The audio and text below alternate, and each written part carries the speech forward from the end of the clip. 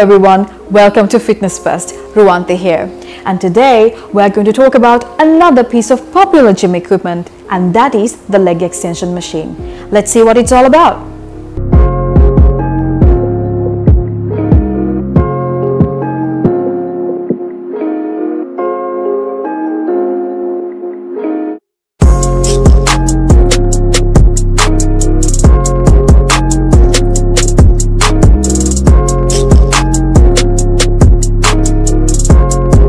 Quadriceps femoris, or quads for short, consists of 4 individual muscles: rectus femoris, vastus lateralis, vastus medialis, and vastus intermedius.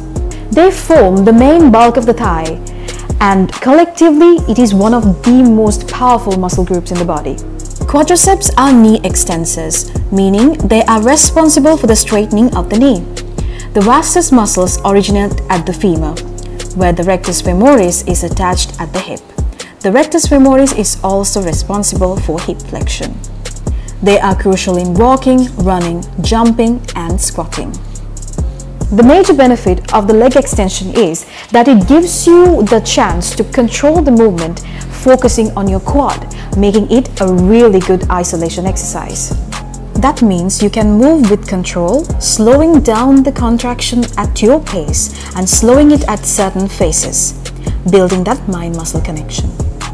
It also plays a critical role in rehab for patients who have gone through knee surgery, where they have to retrain their knee back to its hinging motion. Make sure to align your knees with the pivot point at the end of the seat by adjusting the back pad and press your lower back firmly against it. The roller should be on a comfortable position at the front of your ankles. Do not rest it on your shins. Start the movement with your feet positioned a few inches out rather than underneath, as it decreases the tension on your knees. Adjust the movement lever so it's at an angle that makes starting easy. Curl your toes up toward your body as you extend your legs and focus on contracting your quad muscles. Keep your core engaged to help you balance in the seat.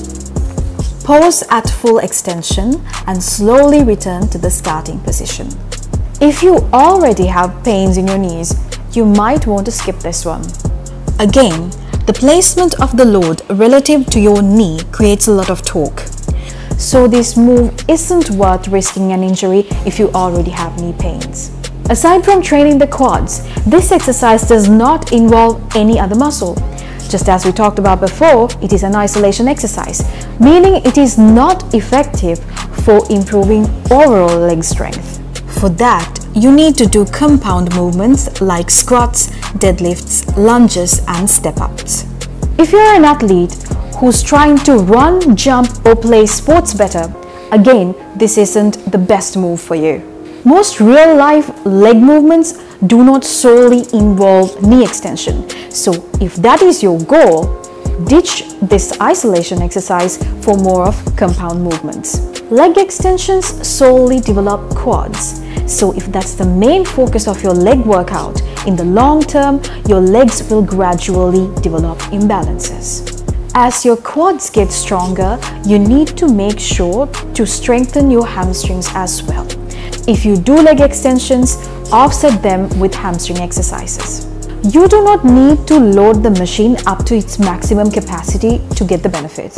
And at the same time, maxing out the machine can have serious issues. In general, the further a weight is from the operating joint, the more the muscle and the joint have to deal with the torque. That means you will feel the leg extensions in the muscle, but if you put too much weight, you will stress your knee joint over time. And that is why you have to be careful with throwing weight around, because you need to protect that knee joint. Thank you so much for tuning in, guys. If you found this video helpful, share it with a friend. And do not forget to like, comment, and subscribe. Click the bell icon down below so that you will never miss any of our videos. Until next time, stay safe, stay fit.